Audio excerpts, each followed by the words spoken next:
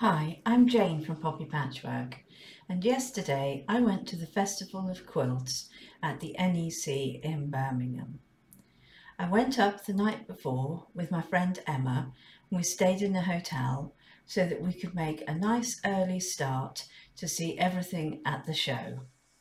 So what did we do first? Well, of course, we stopped at the first fabric stand we could find. And Emma bought this fat quarter bundle of cottage cloth in lovely solid fabrics with a bit of a weave. You could definitely make a modern style quilt out of this, or I think Emma might make a table runner. Our next stop was at this shed company. They build custom sheds for you and you can house your sewing room inside them. This is something that is really appealing to Emma. Then round the corner from that was the Liberty stand, and here are some of the quilts that we saw. They are really, really beautiful.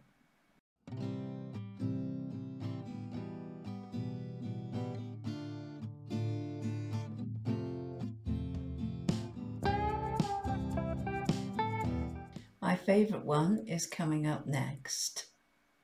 It's this green and blue one, and I really like the impression of circles in the quilt.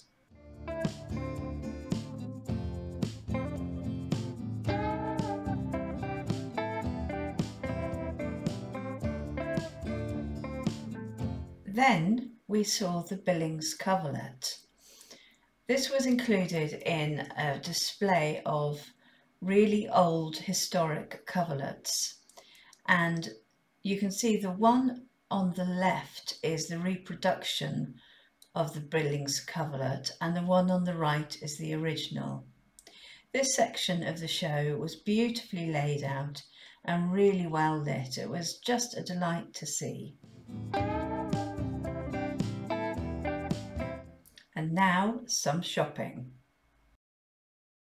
So we went over to the bramble patch stand and I saw these lovely fat eighths of Christmas fabric, and I absolutely have to buy some Christmas fabric to add to my stash. I've got no project in mind, but you can see why I couldn't pass these up.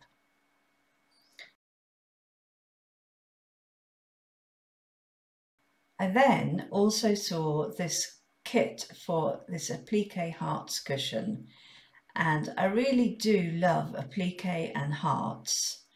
I could make this myself out of scraps that I've got in my own stash, but you know, everybody likes a brand new kit, don't they?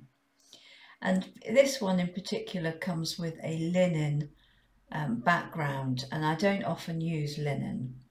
So you get it in a box, and these are the fabrics you get, and then this is the linen that you get also, and you do get the instructions. We then popped over to Kaleidoscope, and Kaleidoscope have a massive stand at the NEC with all these books and fabrics, and this is where I topped up on my French general fabrics. I needed some blues and some creams to add to my stash.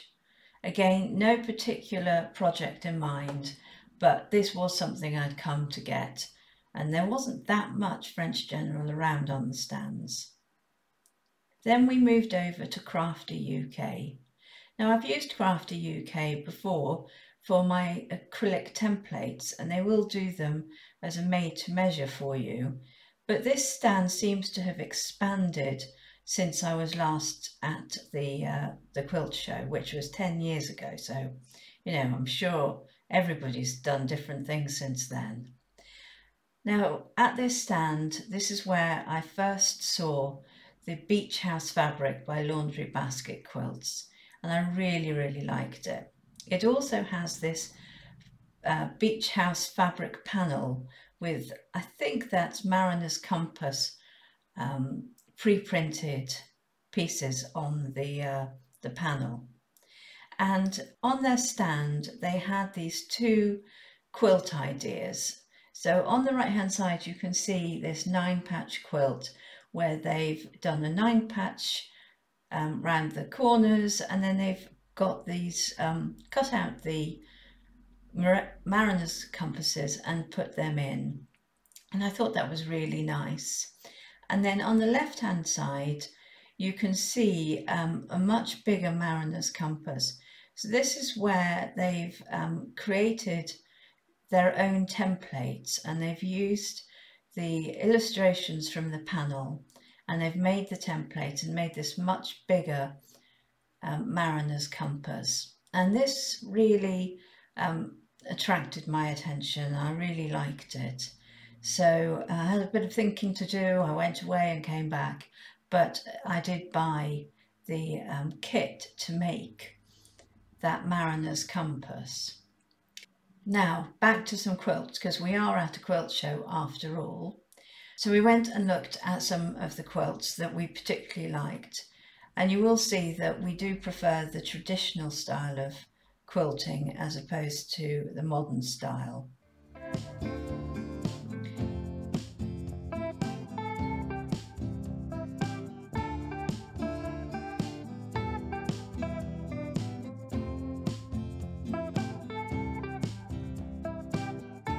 And whilst we were looking at the quilts, one of the stewards recognised me. Denise is her name, and she said hi, and she said she remembered coming to my shop many years ago, and she took her first patchwork course at my shop. The course was a 6-week course run by Kirsty, and she said she thoroughly enjoyed it and she got the bug for quilting ever since then. So it's a really lovely legacy for my bricks and mortar shop, for someone to remember me and to say hi at the quilt show. And when we told Kirsty, she was over the moon.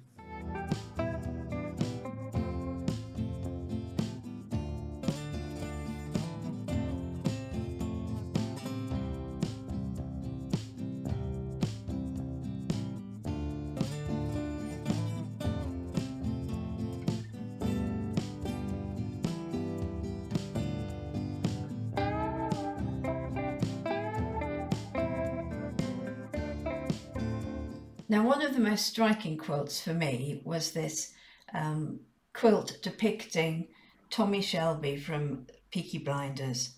Now, Peaky Blinders is a show in the UK that I really, really like, and well, Cillian Murphy is so gorgeous, so I absolutely had to take a photograph of this quilt, which I thought was really beautiful. So back to more shopping.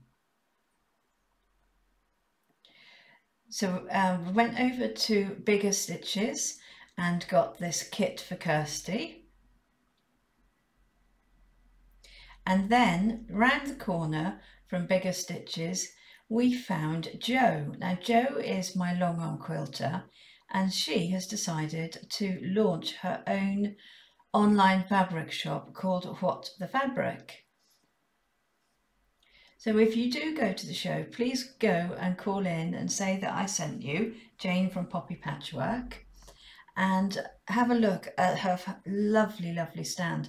It's really uniquely different from all the other stands in the show, and what she's selling is really different as well. She's going to be the UK distributor for these legit kits, which are foundation paper piecing kits. And don't they look utterly stunning? And finally, the winning quilts had been unveiled, and the best in show was this quilt called, I think, Bare Humans.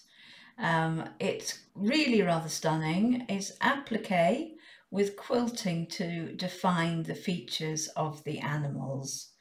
I do like the giraffe there.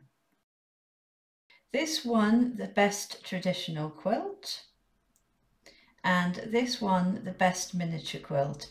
It probably measures about 8 by 8 inches, so totally amazing work on that quilt there. So I'm sorry I didn't get the greatest pictures of these winning quilts. It was incredibly busy with people wanting to look at them.